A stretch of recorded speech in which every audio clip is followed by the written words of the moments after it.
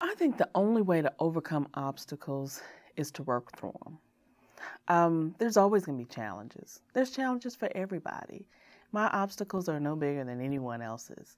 So you kind of have to sit down, come up with a plan, and just work through them. Sometimes obstacles may be work and family balance. And that's a tough one for me because I spend a lot of time at work. I spend a lot of time with my volunteering with HISD, president of the board. And I have all these, I call it all these balls in the air that I'm juggling. And my husband does too, but that one Madison ball we can't drop. Now, we might forget to feed the dog sometimes. We can't, so we always have to sit down and come up with a plan and how we're going to both make sure and who's going to go to her game and who's going to watch her dance and who's, to make sure that all of what we do for financial gain or for community, we don't look back and we forgot something that's really important.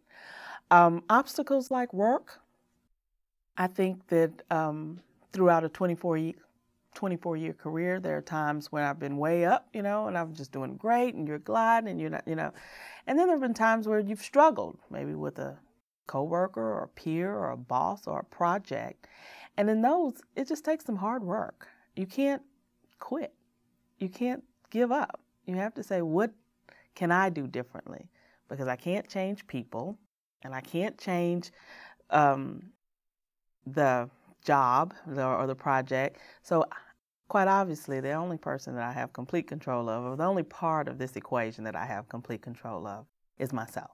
So I always look at what do I need to do different, or what do I need to do better, or how can I work to overcome these obstacles, even if it takes influence in others to go there with me.